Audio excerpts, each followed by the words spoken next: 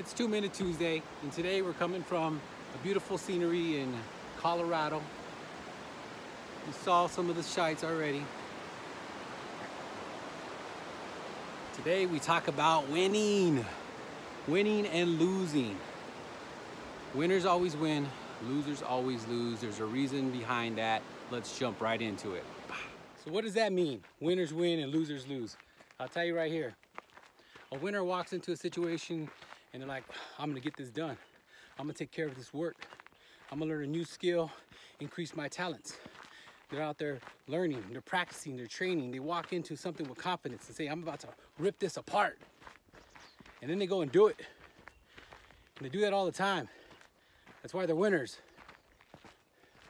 Losers walk into a situation and say, this is probably not gonna work out. Man, why do I even try? I'll just go and watch from the sidelines and be a good cheerer because I win at cheering.